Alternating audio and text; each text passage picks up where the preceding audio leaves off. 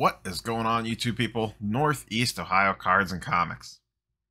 Here for a little rumor mill action. I usually try not to do too much in the straight rumor department when it comes to newsy update videos, but I trust the source on this one, so we'll see what happens. Sunday on Instagram, Nat Turner, CEO of Collector's Universe, posted this picture of a Star Wars graded wax pack bundle. Nothing to see here, nothing crazy. In the comments, someone asked him, when will the website get updated about the backlog? Nat Turner replied, regular opens in 2 weeks. So, right to the source, Nat Turner saying regular service will be open in 2 weeks. Now, this does not come as that big of a surprise to me. This would put us right after Thanksgiving, probably a December 1st update or somewhere in that time range. He's said on multiple occasions, including on Card Talk Pod just recently, that regular would be back this year. Well, we're in mid-November now. There's not a lot of this year left. And he has mentioned previous to that it would be coming back in Q4. So I am not surprised by this. Now, there are other rumors circulating. People in the SCI Discord were talking about this, and I've seen this a couple other places, that it would come back at $100 a card, which once again is not surprising. I think that's what myself personally was speculating on, is that they bring it back at $100 a card, see how it goes, and if they can maintain at that level, I think it eventually drops to 75 after a few months. I think it'll just kind of be like, let's see where we sit here. The other rumor is about, I'm thinking, and once again, there's been discourse on this on the SCI Discord, and I've also seen this a couple other places, is a 1 to 2 month turnaround time, and there are rumors of a potential cap. Once again, spoken about on the SCI Discord, and I've seen it a few other places as well in the old social media verse. So it looks like, I'll wait for the official announcement, for the official, breaking news video or whatever, and I'm not going to do a bunch of deep dive on what cards make sense to grade at PSA and all this shenanigans, but it sure looks like and sounds like regular service at around $100 a card is coming back in about 2 weeks. So we'll just go ahead and call it December 1st, because that's basically 2 weeks from now. So, this is going to change the math again. Every time they open up a new grading tier, if you could flip a card around in a PSA holder at $100 a card, in, let's say, a 60-day time period, give or take, that's going to change the math equation on what cards make sense to go to which places. And every time PSA gets cheaper, to me, it puts more pressure on the other companies. SGC is still sitting at about $30 a card. Their turnaround times have gotten a little bit longer. There's some rumors going around about why they've gotten longer, not necessarily related to too many orders, but there's some rumors circulating about just some stuff that has potentially slowed them down just a little bit, and that's the reason why turnaround times have gotten a little longer lately. So, we'll see what happens with that. But, now, SGC at 30 with, and they're sitting right now at, I think, a little like a month and a half turnaround time.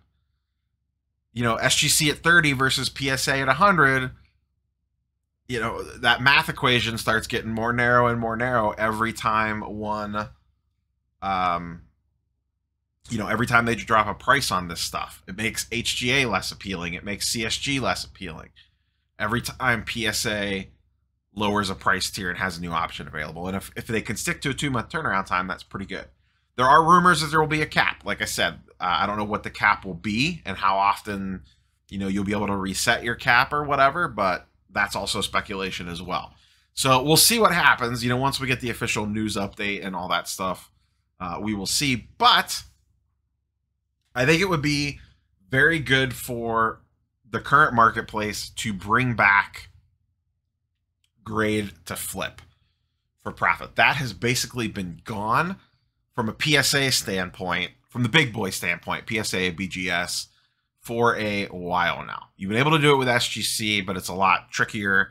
A lot of cards still don't make sense for that level. At $100 a card, more cards are going to make sense to go to PSA. PSA is more liquid, you know, all the stuff that we normally talk about with PSA. Market definitely still wants PSA. They still pay a premium for PSA.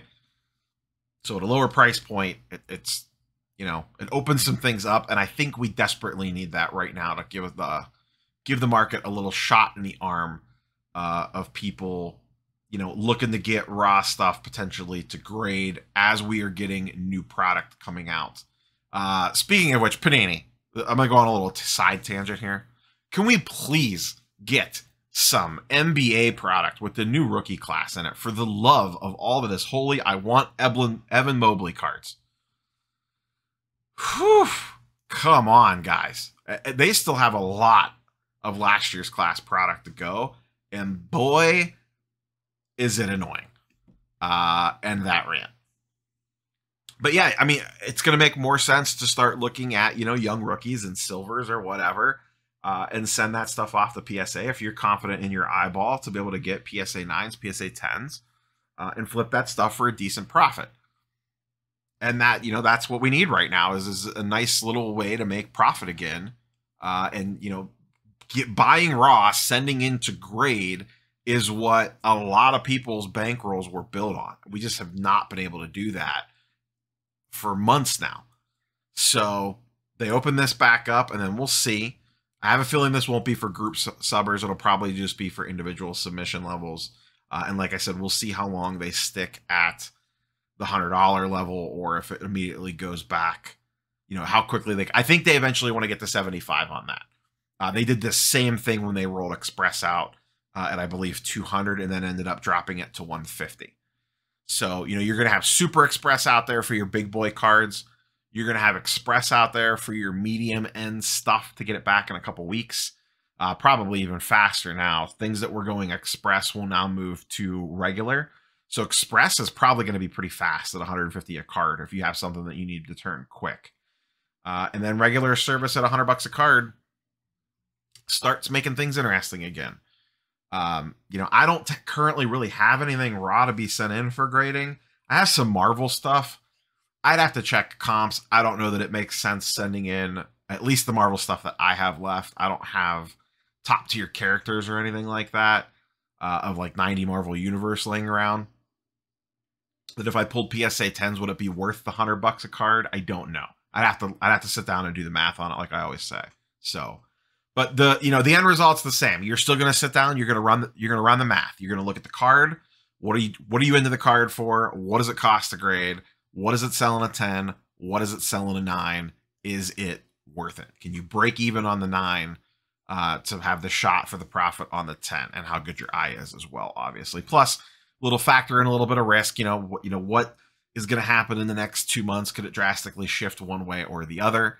Like really, ideally, if they rolled this out next week or in 2 weeks, it would be the perfect time to send baseball in. You send baseball in December 1st. Let's say they have it for 2 months. Your Topps Chrome Refractors start coming back the end of January, just in that February perfect time window for baseball when baseball's heating up, assuming no labor problems. So it would be a very interesting time to send like baseball raw into grade. And that's something you have to factor in as well. Where are we at in the calendar? What is the turnaround time? When these cards come back into your possession, is it going to be a good time to attempt to move that card? You know, if you're sending in football, for example, you're going to be cutting it close on whether it's back in time for the Super Bowl or like late in the NFL playoffs. And if your guy's already eliminated, do you really want to be selling a guy right then, you know, 2 weeks after they got bounced from the playoffs or didn't even make the playoffs? So we'll see. Once again, I'm putting this in rumor territory, not it's happening territory. But like I said, typically I hear stuff all the time. People DM me stuff, what they're hearing, what they're seeing. I don't usually run with it. Anyone that's watched the channel for a while knows I don't usually post rumor stuff very often. But once again, when it's literally the CEO of Collectors Universe putting it out there, then I take that as a little bit different story. And it does line up with what he's been saying in regards to getting regular back open again. So thoughts and comments down below. Are you sitting on a pile of stuff to send the PSA when this opens up? Does this price point change your thinking? Did you have cards that you were considering sending to SGC or somewhere else that now at $100 a card for PSA, this will swing you in that direction? I am curious for those thoughts and comments down below, so please leave them and smash the like button while you're down there. Catch you guys and girls on the next one. Peace.